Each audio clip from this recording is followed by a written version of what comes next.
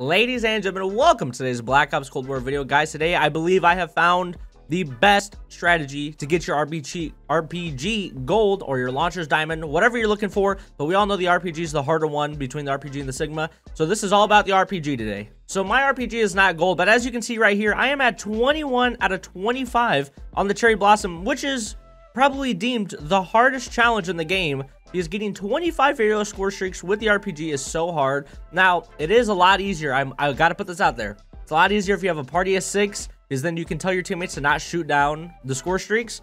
But as you can see, in one day, I got 25, and I'm gonna tell you how. It requires 2 main classes. This first one, I just have the AUG on just because I'm going for the AUG gold. All you have to do on your main class, though, is just have a gun that you can just use. Like, if you're going for gold on, like, another gun, or just any gun you want to use here, doesn't matter. But you have your RPG, and then what's really important is you have Engineer, and you have Spycraft on, and you have, this one is just Engineer and Spycraft.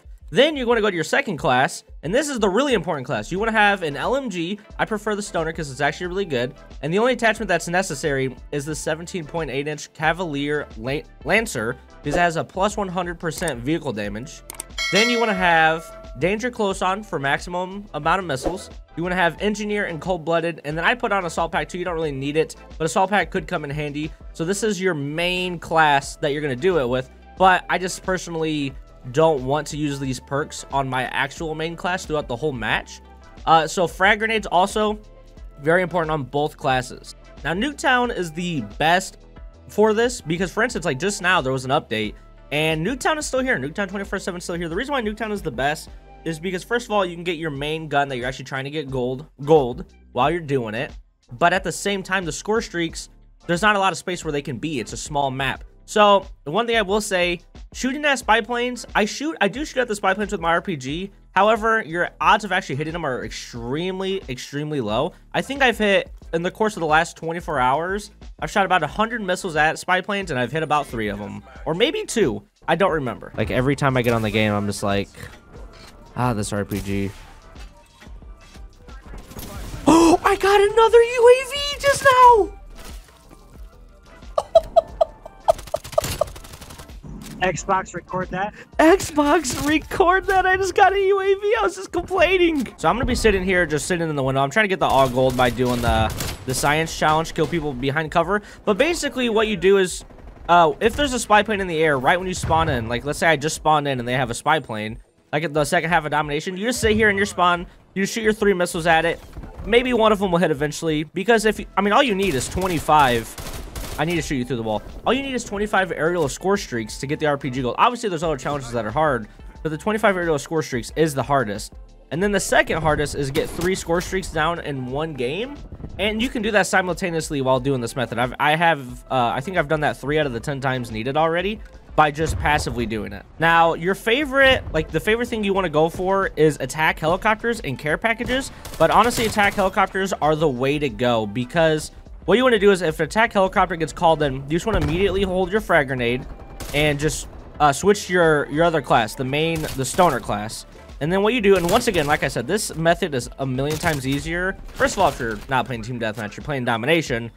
But it's a million times easier if you have a team of 6 who's not going to shoot down that helicopter. Because if you have a team of 6, you're guaranteed to get at least 1 every time an attack helicopter gets called in. So we spawn in, we look in the sky with our RPG, nothing's there, so then we just go back to using our AUG. And now the reason why this is so important is because if you just straight up go for the RPG by itself, you're going to get stressed out. You're going to get angry, especially if you shoot your RPG at a spy plane and it doesn't go down, because it won't most of the time. 99% of the time it won't go down. But if you have, if you're just passively going for another gun, gold, then it's not that big of a deal. And that's exactly what I'm doing. Like, I have been working on this AUG, and in the time of me working on this AUG, I got 21 arrow streaks yesterday. Right here, so they have an enemy spy plane. And right here, you just want to take shots at it. Now, once again, super low odds of you actually hitting it, but every time you spawn in, it doesn't hurt to take shots at it. So I have my 3 shots. Missed them, just move along. Now, care packages, this is my team's care package, but imagine right there, enemy care package, what you want to do is wait for it to stop, and right when it stops, take your shot. You can actually hit that shot pretty far out, and you're good to go. Now, the VTOL airship is also good for this if you have cold-blooded. The problem is even with cold-blooded, it can still shoot at you because it's user-operated. However, that's why I said the attack helicopter is the best, because it does not shoot at you. Right now, I'm just waiting to see. Obviously, and another beautiful thing about this method is, especially if you get domination, the enemy team always calls an attack helicopter on domination every time. Oh, right here. Here's another perfect thing. The sentry guns right here. Oh, my teammate just got it. Sentry guns is the ground streaks. Now, those are obviously not hard to take out. The only problem with them is obviously you got to hope someone gets it, which is why, once again, Domination Nuketown is the best, because the most I see sentry guns is on Domination Nuketown. As you can see, the problem with this setup is, like, since I have Engineer on, so I can see sentry guns and spy planes easier, is I don't have Tac Mask. But I'm just sitting here in the spawn, hammering them down. Oh, my teammate has a chopper gunner. Yeah, chopper gunners suck, which is why I still run air patrol. I guess technically you could take your chance at a chopper gunner, but in all honesty, I just air patrol the chopper gunners. I'm not gonna let a chopper gunner kill me a million times. But that's basically it. Before the end of this video, I really want to show you guys the attack helicopter. The attack helicopter, at first, I was having a big struggle with it because it just kept killing me, and every time I would shoot it, like, the worst part, like I said, if you're not in a team of 6, is your teammates can also shoot down the helicopter.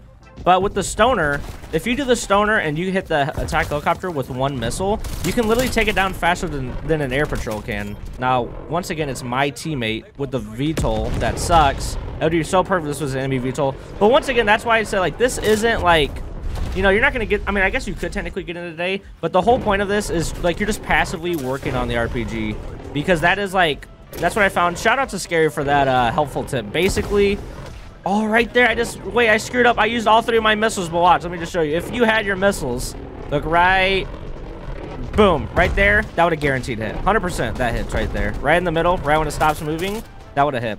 Now, it looks like this game's going to end before I can even get an attack helicopter, so I'm just going to keep shooting at the spy planes. I don't really care. Oh, well, that spy plane's gone.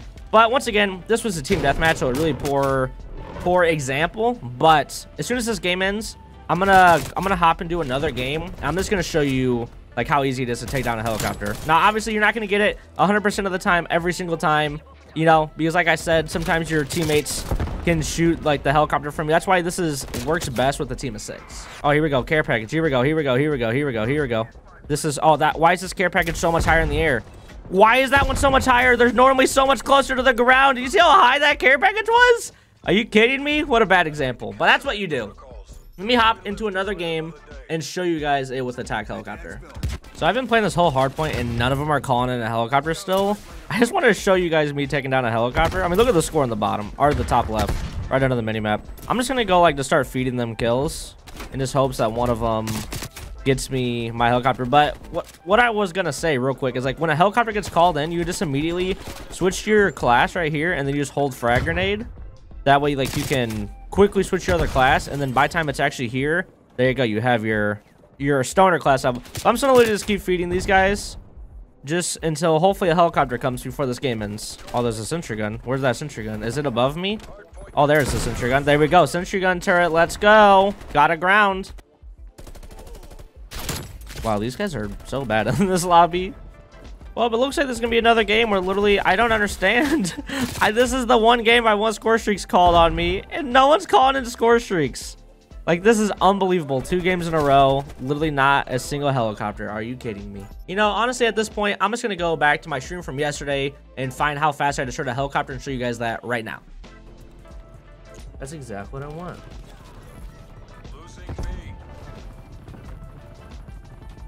Oh, that's my teammate's hero. Wait, won't my teammate's helicopter and their helicopter fight each other? Him not responding, yeah. Okay. Yeah. Oh, please. Yes! Oh my gosh, I got the helicopter. Oh my goodness. Yes. So there you have it. That's how I have the RPG, like, so close to gold in literally just one day of just passively playing with it. It just took me a little bit. Basically, the stoner is the LMG I use, but whatever LMG you want with the plus 100% vehicle damage barrel is all you really need. And danger close, and then cold blood so you don't get attacked. And then also, I don't think I mentioned this earlier, spycraft on your main class is super important, because then you can see exactly, like, where the sentry gun is.